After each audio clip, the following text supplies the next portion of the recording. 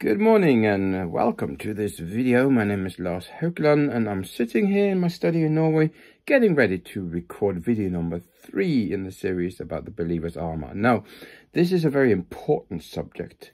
It's very important to understand what is going on, spiritually speaking, that we are at war. So we had video number 1 was just a general introduction to this passage of scripture. Then video number 2 was part 1 of spiritual warfare. This video is part 2 of the spiritual warfare, because we need to know that we are in a spiritual war today. This is so important. We need to know that. So I stress that because the subject is so important, that it's important to have a good introduction to the actual armor. So next video we'll be looking at how to resist the devil. Then we'll be looking at God's armor, and when we look at God's armor, we'll be looking at the belt of truth, the breastplate of righteousness, the gospel of peace, which is of course the feet, the shoes, the shield of faith, helmet of salvation, and sword of the Spirit. And we'll be finishing off the study with prayer, which is in verse 18. And of course, it's not actually part of the armor, but it is really part of the spiritual warfare. It is so important to have prayer as well as all these pieces of armor. So the scriptures we're looking at, of course, is Ephesians chapter 6 verses 10 through 18. That's where these videos will be found, where the scriptures are from. And I'll just read over again verses 10 through 13, because we're still kind of like in an introductory phase of this series. But let me start with Ephesians chapter 6 and verse 10. Finally, my brethren, be strong in the Lord and in the power of his might. Put on the whole armor of God, that ye may be able to stand against the wiles of the devil. For we wrestle not against the flesh and blood, but against principalities, against powers, against the rulers of the darkness of this world, against spiritual wickedness in high places. Wherefore take unto you the whole armor of God, that you may be able to withstand in the evil day, and having done all, to stand. So we did look at these verses in the last video, but I do have something else, some more that I want to say. Now, important to see, we are at war, spiritually speaking. The whole universe is at war, to be quite honest. There is a war going on between God and Satan. And it's very well described in the book of Job, where they actually have a verbal conflict, you could say. We're not going to turn there, but, you know, at your own leisure, you can look at Job chapter 1 and 2 if you want to. Okay. The angels are at war. Now you have good angels and you have bad angels. Now we call the bad or evil angels, we call them evil spirits, because as Hebrews chapter 1 tells us, that the angels are ministering spirits. So both the angels are spirits and the demons are also spirits, or the evil angels are also spirits. And of course, the Bible tells us in the book of Revelation that there is 1/3 of the angels that fell with Lucifer, with the devil, when he was cast out of heaven. But 2/3, which is most of the angels, then are still on the good side, on God's side. Now, the Christian life is a battle. It's kind of like a wrestling match, you could say. In Ephesians chapter 6, verse 12, it says, for we wrestle not against flesh and blood. So we've got the idea of a wrestling match here. And we did talk about that in the last video, but this is a fight for life, you could say. Now, it's easy to lose perspective.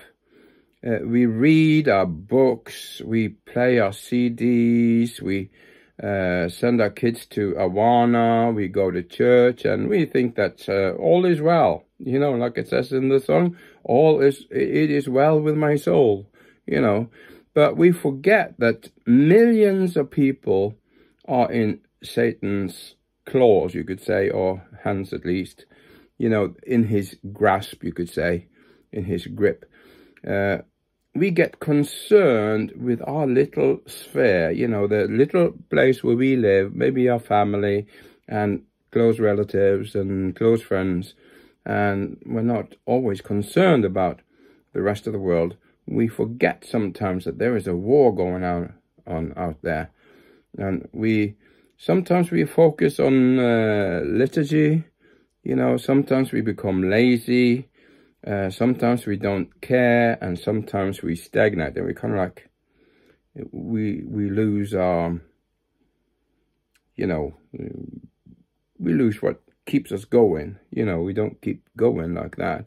And we find that we are actually not taking part in the battle. Now, if we go to 1 Corinthians chapter 16, and verses 8 and 9. I read this in the last video as well. This is Paul saying, "But I will tarry at Ephesus unto Pentecost." He says he's going to stay at Ephesus. And of course, we did look at the church at Ephesus from the book of Revelation in the first video. But then in verse 9 it says, "For a great door and effectual is open unto me, and there are many adversaries." You know, Paul said there were many adversaries, and he says, I must stay at Ephesus because there are many adversaries. That's why I have to stay. You know, the enemy is plenty. You know, the enemy is strong. The enemy is out there. And some people, they don't know about this battle that's going on. Some, again, try to avoid the battle. Sometimes there is an indifference, and this is dangerous, like the church at Laodicea. You know, seeing that I talked about the book of Revelation, the church at Laodicea, they were indifferent. They weren't hot or cold. They didn't really care, and this is a very dangerous position to have. Sometimes people say, I do as I please. We should be saying, I do as God pleases.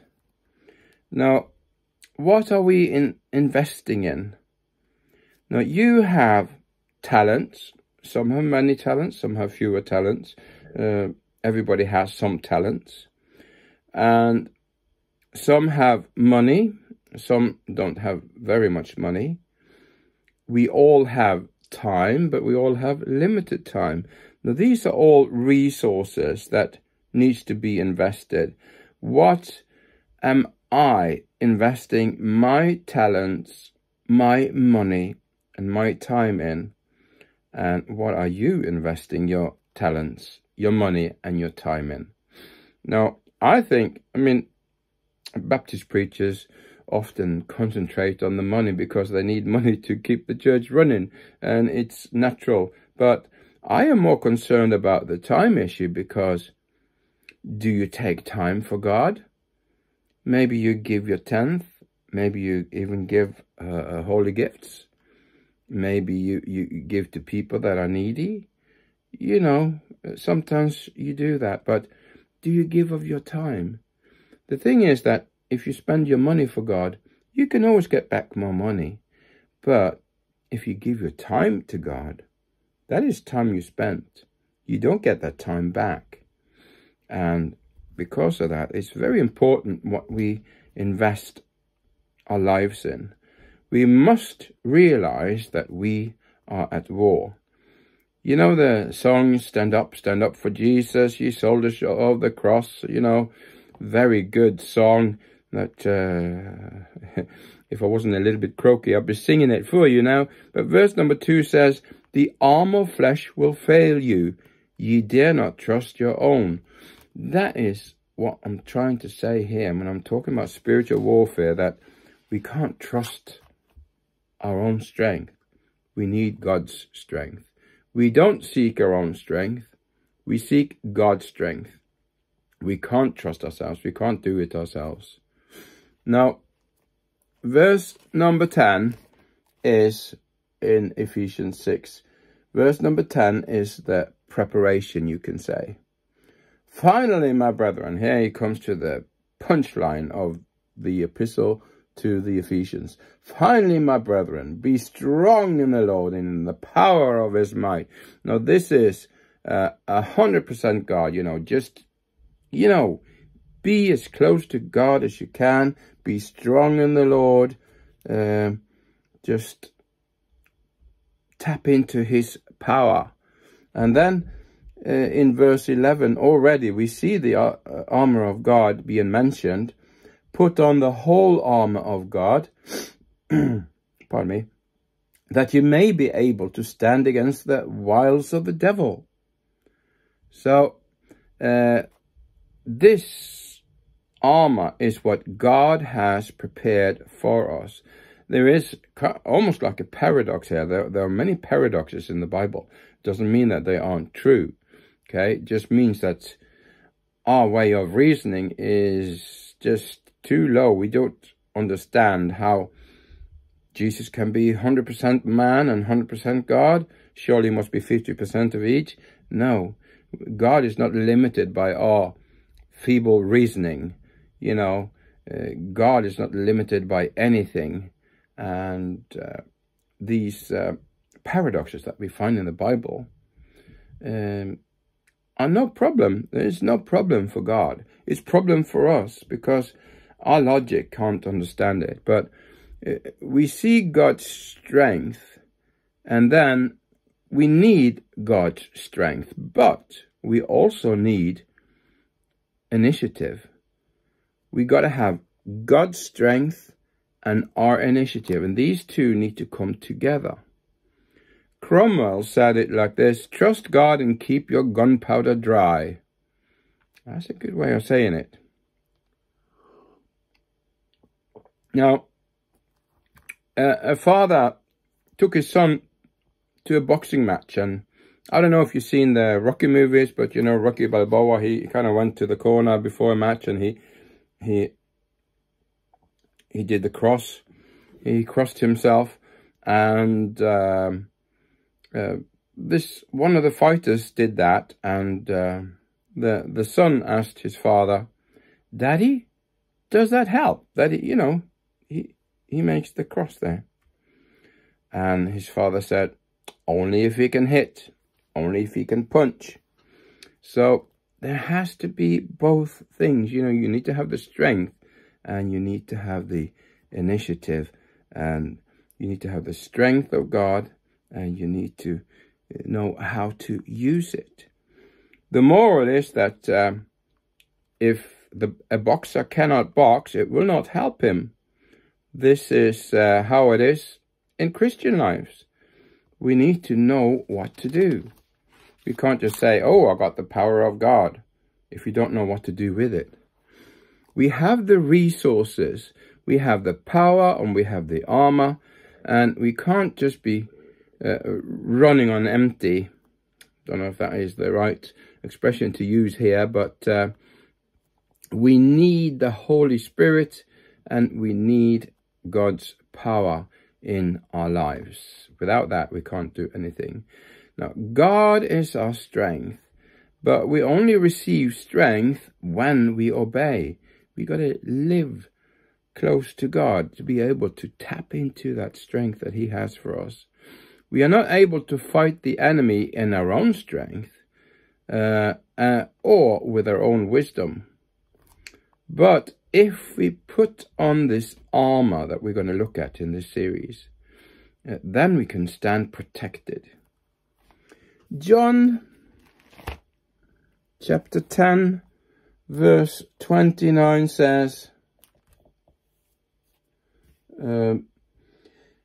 Jesus is speaking here, "My Father, which gave them me, is greater than all, and no man is able to pluck them out of my Father's hand."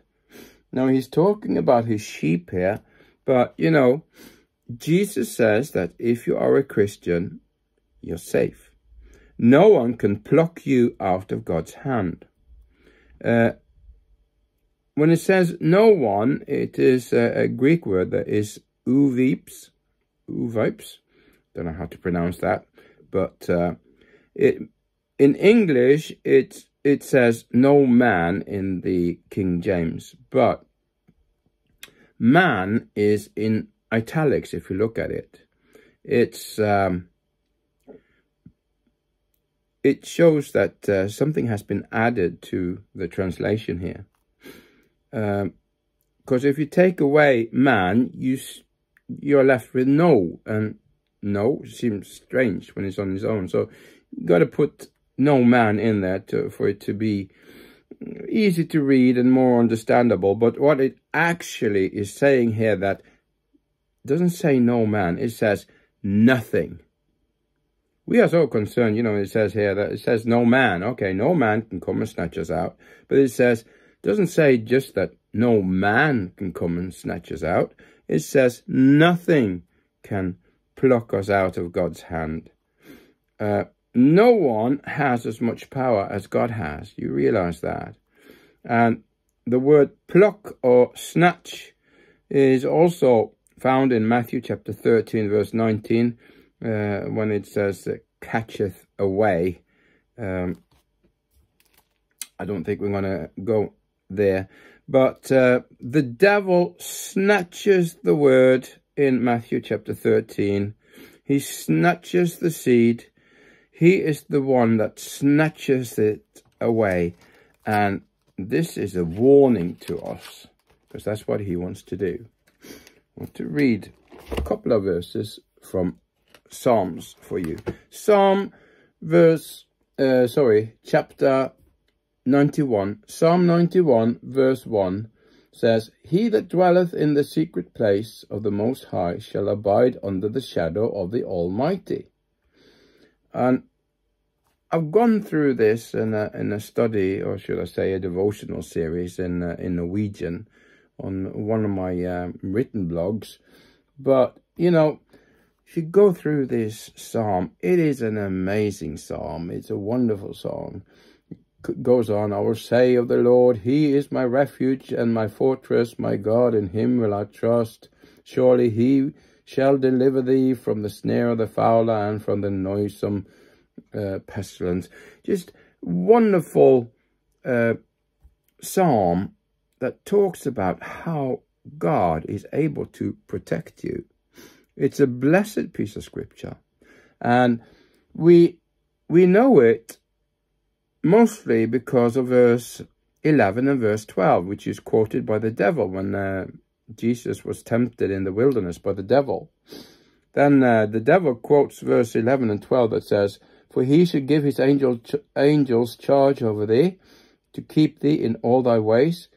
They shall bear thee up in their hands, lest thou dash thy foot against a stone." Now you might remember this from Luke chapter 4, verses 10 and 11. But, you know, this is... I don't really have time to go really into the psalm, but the psalm itself is wonderful. It's talking about God's protection over you and over your life. And just imagine all the promises we have. You know, if you find a study about Psalm 91, you know, do it. I mean, I realize you can't read what I've written in Norwegian, but, you know, it is a wonderful, wonderful psalm. And also Psalm 34, sorry. Psalm 34 is also a wonderful psalm. Verse number 7 says, "The angel of the Lord encampeth round about them that fear him, and delivereth them." So basically what it's saying here in Psalm 34:7 is that the Lord protects us. As far as the end result of the war, we cannot lose, because Jesus has already won the fight for us. Okay, we cannot lose it, and he is greater than anyone else. But, and here is the warning, we can lose some battles along the way. Now, if you lose a battle or 2 or 10, it doesn't mean that you lose the war, but you do lose something. I'll get back to that. 2 Corinthians, see if we can find it here. 2 Corinthians chapter 2 and verse 11 says, "Lest Satan should get an advantage of us, for we are not ignorant of his devices." Now, we don't want Satan to get an advantage of us. We don't want him to win some of the battles. Although we know that we might lose some battles along the way. Satan takes advantage of our sinful nature, and a little sin can give room for the devil. You know, as it says, I think it's Galatians 5:9, but it says, "A little leaven leaveneth the whole lump." You know, you don't need an awful lot of sin for it to change everything. Pardon me. So, a small fox can ruin a whole vineyard. You know, you don't need a lot of bad for it to have a great effect. And just a little bit of sin in our lives can mean that we lose some of the battles that we're into. Now, Satan wants to overpower God, but God has all the power. He is almighty, as we say. Now, we can't lose the war if we belong to God, but we can be overpowered by the devil in some battles where we go in, we give in to his devices. You know, let's go back to Ephesians chapter 6 and read verse 12. It says, "Therefore we wrestle not against flesh and blood, but against principalities, against powers, against the rulers of the darkness of this world, against spiritual wickedness in high places." So, we wrestle not against flesh and blood. This is why we need to put on the armor. This is why we need to do this study, and why you need to look at all the videos in this study. People are not our enemies, okay? We shouldn't hate people. Jesus, he hated sin, but he loved the sinner. That's why he spent so much time with them. Sin is, you can say, kind of like, it's behind the sinner in a way. It's not identical to the sinner. It's like it affects him, but it's not really. You can't say that the sinner is just the sin. The sinner is more than that. The sinner is a person that God loves. And the God of this world has blinded them that are sinners.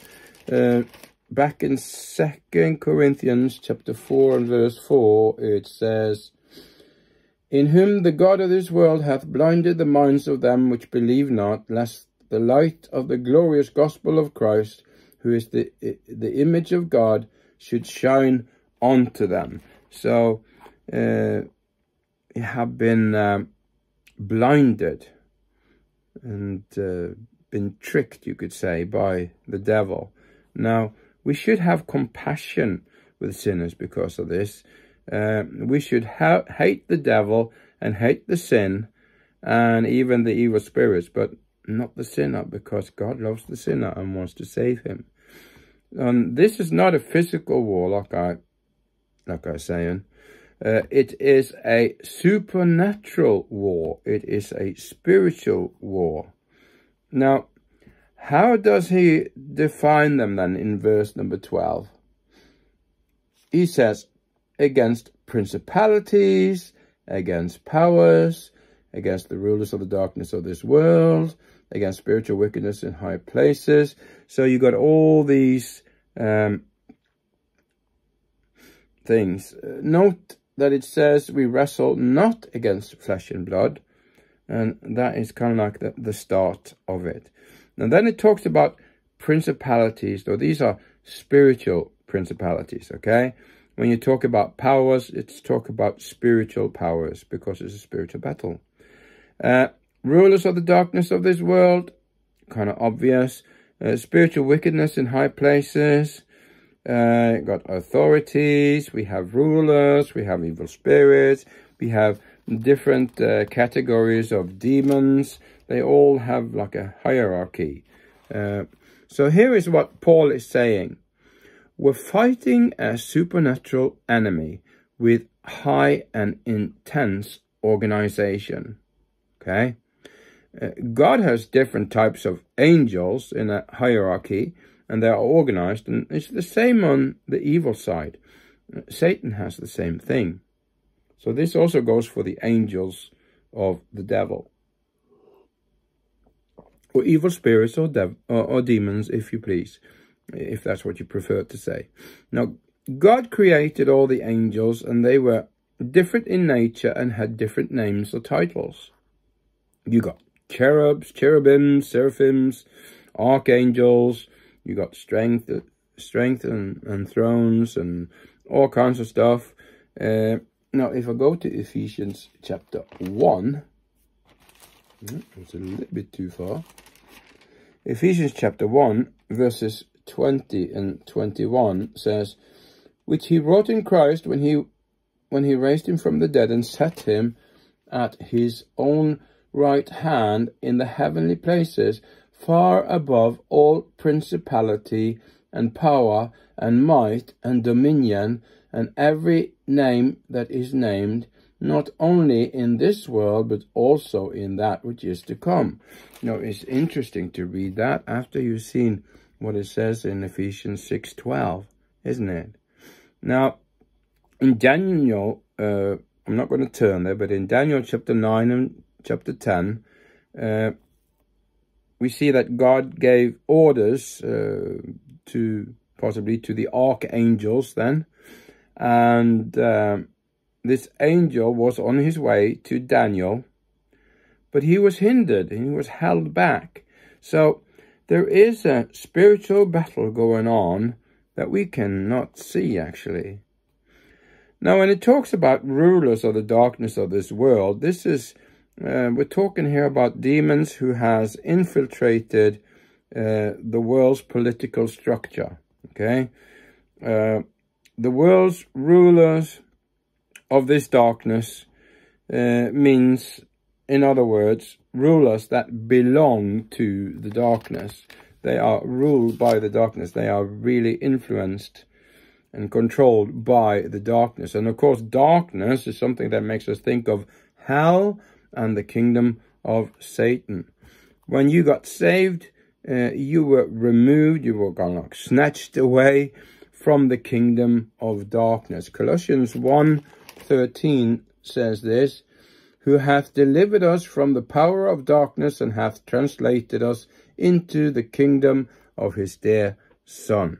So now you belong not to the kingdom of darkness, but to the kingdom of light.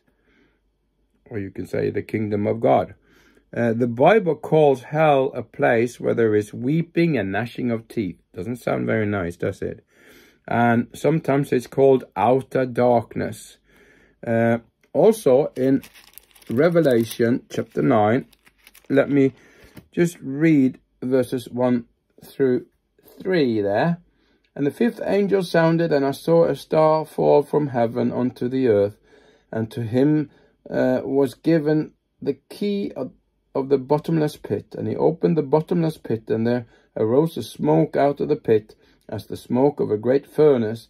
And the sun and the air were darkened by reason of the smoke of the pit. And there came out of the smoke locusts upon the earth, and unto them was given power, as the scorpions of the earth have power.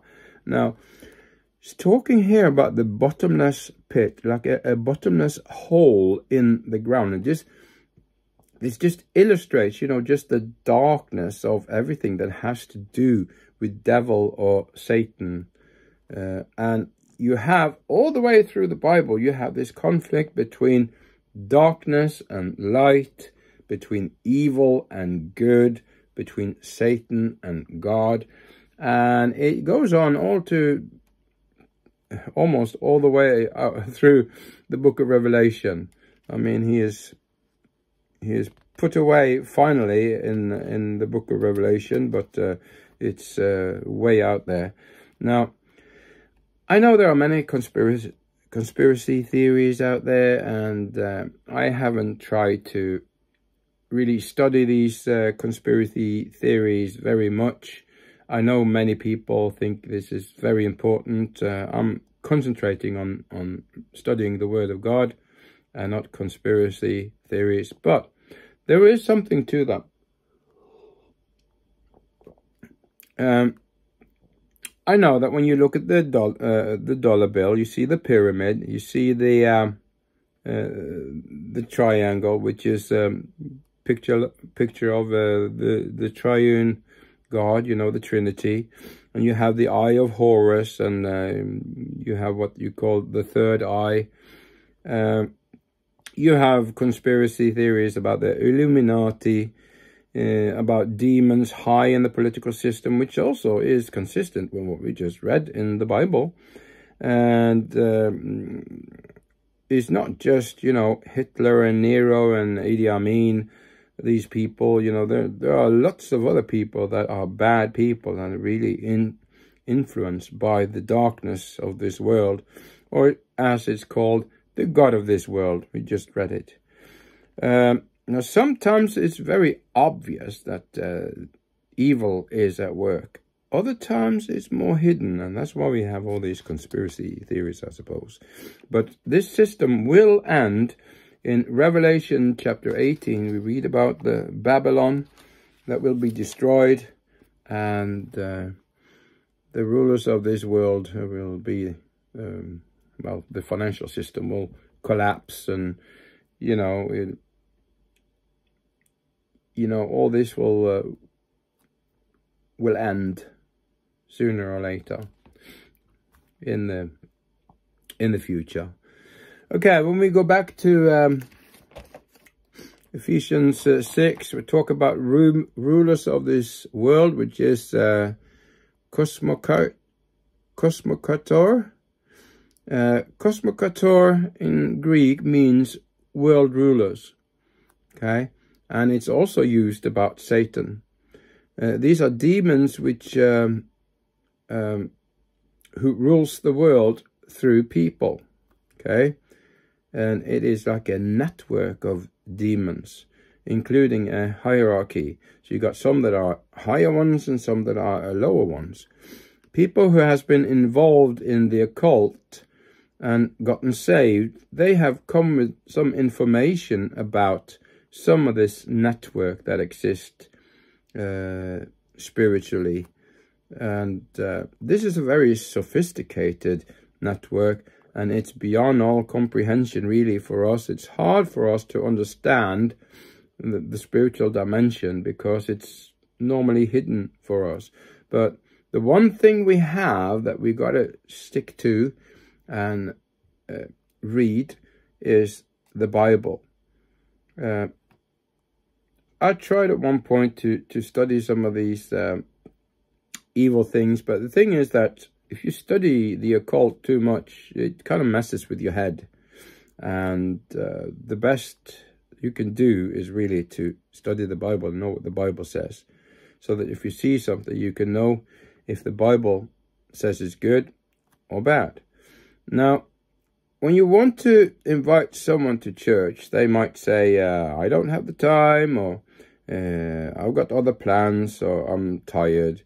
And we kind of leave it at that. But and sometimes we don't really want to invite somebody because it's an effort, you know, we can't be bothered. But we need to keep going. We need to have God's word in the war, and we need to go to church, and we need to get other people to come to church. And can you imagine a soldier who doesn't go to the battle because he is resting in the barracks, and then he says, the others can go? That's what we do if we don't try to stay active for the Lord. Now, do we want to win the war? Then we must kind of like suck in the word of God, you know, just suck it all in. And we must lift up the Lord Jesus, and we need to resist the devil. If we resist the devil, it says that the Bible says that he will flee. Now, what is the purpose of our war, you might say? Well, verse 13.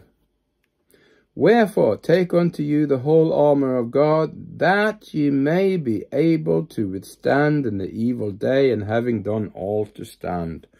I mentioned in the earlier video that we're not supposed to run and attack. We're supposed to stand. That's what the Bible says. We're supposed to stand.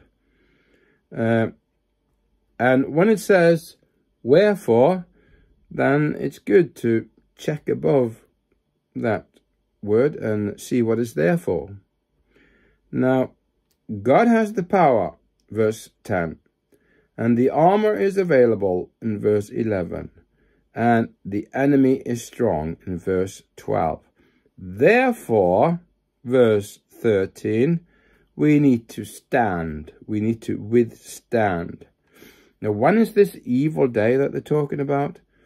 It's any day. Any day where the devil is in control here on this planet. It's today, it was yesterday, it is tomorrow. Any day when the devil is here on earth.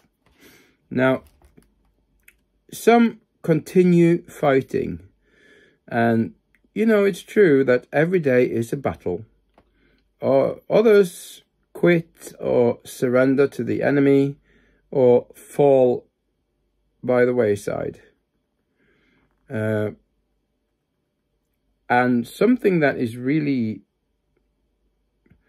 destroying a lot of Christians is that they want to be married more than they want to follow God and Jesus. So they marry someone who is unsaved. And, you know, it's easier to pull someone down than to pull someone up because of the law of gravity. So what happens often when people marry somebody that is not saved is that they stop going to church, they stop living for God, sometimes they even stop reading the Bible, you know, and they're not standing anymore, like it says in verse 14, you know, stand therefore, having your loins girt about with truth. You know, they're not standing. They're laying down. In 1 Corinthians chapter 9, let me see if I can find it here. 1 Corinthians chapter 9, there is so much that we could read here, but let me read verse 24 through 27. Know ye not that they which run in a race run all, but one receiveth the prize? So run that ye may obtain. And every man that striveth for the mastery is temperate in all things. Now they do it to obtain a corruptible crown, but we an incorruptible. I therefore so run, not as uncertainly, so fight I, not as one that beateth the air, but I keep under my body, and bring into subjection, lest that by any means, when I have preached to others, I myself should be a castaway. Which means, there actually means being put on a shelf. Now, we could have read verses 16 through 19, and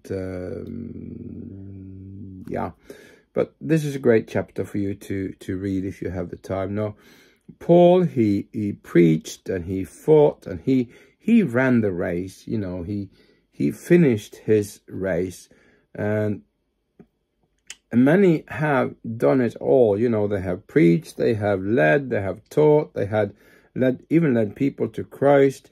But when the gun smoke has disappeared, then you see that they have fallen.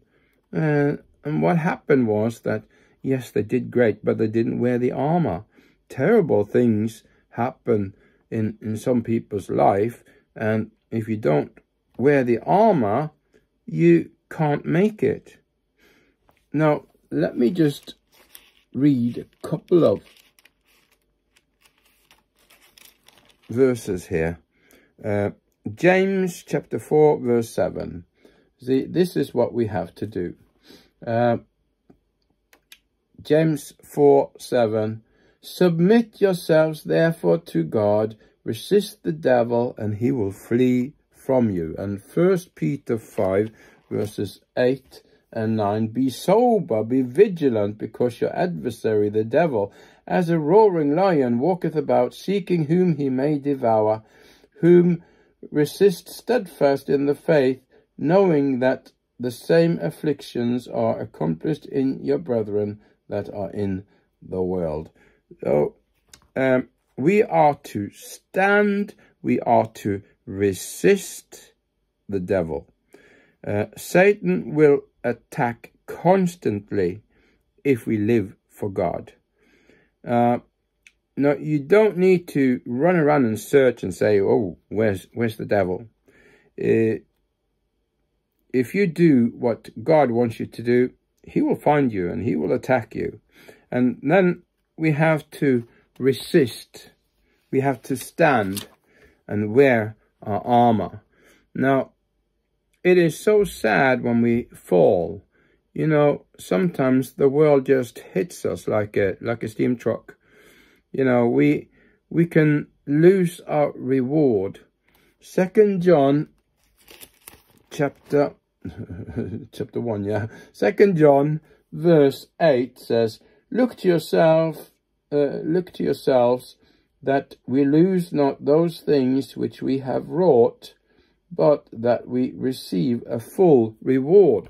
So if you lose some of the battles, doesn't mean that you'll lose the war. It just means that if you don't stand and resist the devil, you might lose out on some of the prizes, some of the rewards that God has for you after this life. So we must stand if we want the entire reward. God's mercy and strength is with us.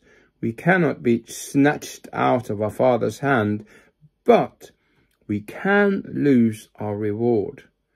Now, there is a reward, a crown, that is the crown of salvation. Of course, if you're saved, you get that no matter what.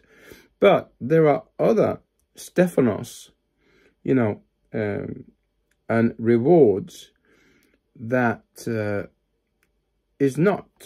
hasn't got anything to do with salvation, but has to do with service for God. Now, we can lose rewards if we don't stand and fight the devil. So this is a very serious word, and it's a very serious topic. And as we go back to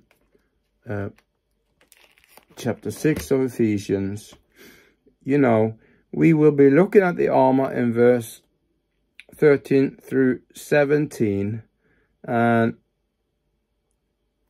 we will look more at this in the next videos. But you know, we must be ready.